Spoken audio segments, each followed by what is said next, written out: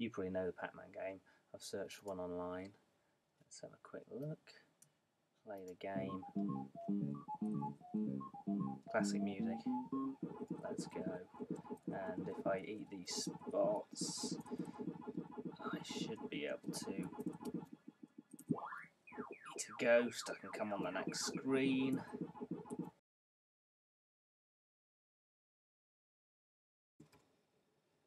And there it is, scratch.app. Now, first thing I want to do is get a character. Now, you're given this cat character when you first open Scratch. I'm going to, you can paint a new sprite, or you can choose one from file. If I choose one from file, yeah, let's choose an animal. And I'll choose a, yeah, let's choose a shark. Let's choose the shark 1A. Okay. I'll get rid of the cat by clicking the scissors, getting rid of the cat. Now, first thing I want to do is make my character move. So I'm going to start programming.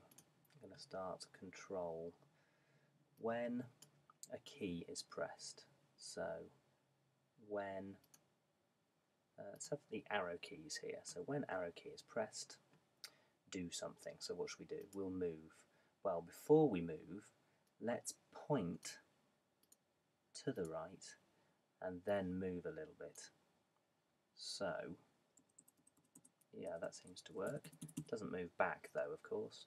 So for each direction, I'm going to add a control when left arrow pressed, move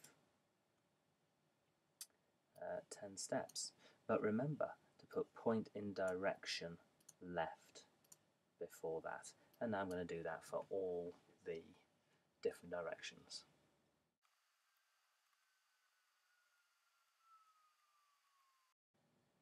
Right, now I have my 4 directions. Let's see if he moves. He does move, but he rotates. Now, for this character, I only want him to face left and right. I suppose if I had the traditional Pacman character, pointing up, pointing left wouldn't really make a difference, even if he turned around. But if you look over here, you can choose to rotate or just to face left and right. So I'm going to choose only face left and right, and then bring my character on. When I go up and down, he only faces to the left or to the right. Now, a little bit of an advanced technique. I could make the shark a bit more animated by going to costumes and choosing to import a slightly different shark, the one with his mouth open. Now, if you had done this with a Pacman character, you could paint a new sprite, and your Pacman character you could give him an open mouth and a closed mouth. So you would do that there. But I'm not doing that, so I'm going to delete him. Now I've got 2 characters. Now there's different ways of making the character change. You could make the costume change every second or half a second. I'm just going to do it this very simple way. Whenever I press a key, I'm going to change the look to the next costume. So let's just throw in the next costume. You don't have to do this, but if you've got 2 costumes, one way of making it change costume. Let's see what happens now. There you go, you get that sort of eating effect. Now, next thing I want to do is give the character something to interact with. So he's going to interact with a maze. Let's make him a little bit smaller there. And then I'm going to create a new sprite as a maze. I'm not going to change the stage, the background here. I'm going to make the maze a new sprite instead. So get rid of the shrink tool. paint new sprite, I'm going to zoom out here as much as I can, and then get a hollow rectangle as much near to the edge as I can. And then I'm going to do a very simple maze. Top tip, if you hold the shift key down, it snaps it to make a straight line.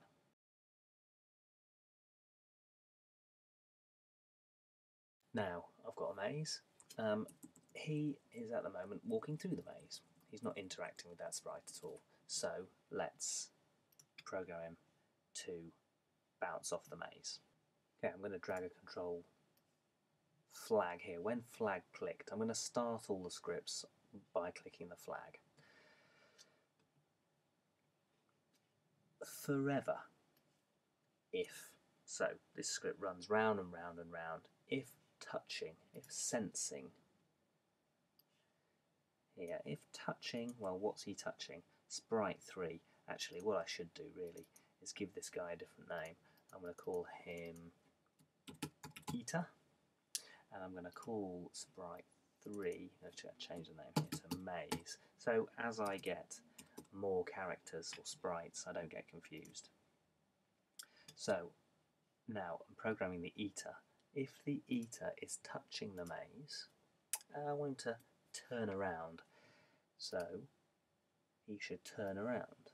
Well, to point in the opposite direction would be 180 degrees, and let's make him move away a little bit. Now you might need to make this a little bit more depending how big your character is and what it looks like, but see if 10 steps is enough. Let's have a look if that works. Let's click the flag to start the script. And what if he's going down? Yeah, that seems to be enough for me. Fantastic. Now the next thing I need to do is make some food to be eaten. So I'll just find some food. No, I won't paint one. I'll just find one. What does a shark eat? See if I can find a fish. A little fishy. Ooh, let's use this little fishy. Okay. Right, I'm going to make him very small because I'm going to put lots of them in a second. But before you copy and paste all your fishies, make sure that your one fish is perfectly programmed. So I'm going to go to scripts for the fish, and when the flag's clicked, forever if touching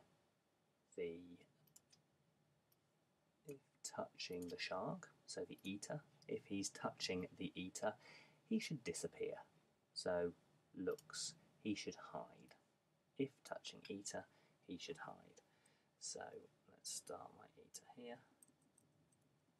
Remember to click the flag to start the script, and he disappears. Fantastic, that works. Now I want to score, so I'm going to set a variable, make a variable, I'll call it score.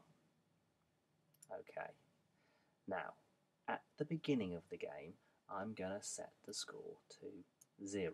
When the flag's clicked, set score to 0. Then, if touching Eater, so inside this script, if touching Eater, so if the fish is touching the shark, I'm going to change score by 1. Make sure that you show first, then set the score to 0. Right, so when you click the flag, changes the score by 1, you'll see here. So now this fish is showing when the flag's clicked. I want this shark also to be, I'm going to start him in a particular place.